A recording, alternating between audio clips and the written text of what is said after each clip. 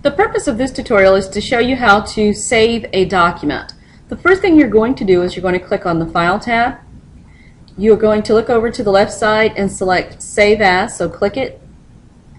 As you move further down, you'll notice that you're in the Save As dialog box, and what you're going to do beside file name is to name the file something desirable. In this particular case, I'm going to type in Save Documents. The other piece that you should do is make sure that you're going to navigate to the area that you want to save your file in. In my particular case, I want to save it on the desktop, so I'm going to click on Desktop.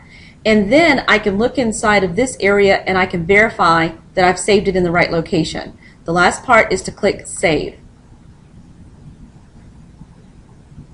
You know that you successfully saved this document because Save Documents reads inside of the title bar.